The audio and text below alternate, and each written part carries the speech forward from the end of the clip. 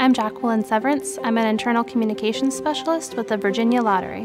The Virginia Lottery raises a lot of money for public education, so it's very important for us to be out in the field talking with educators and other key stakeholders to remind them that all lottery profits go back to public education in Virginia. Teachers are some of the hardest working people out there, and they often don't get the recognition they deserve.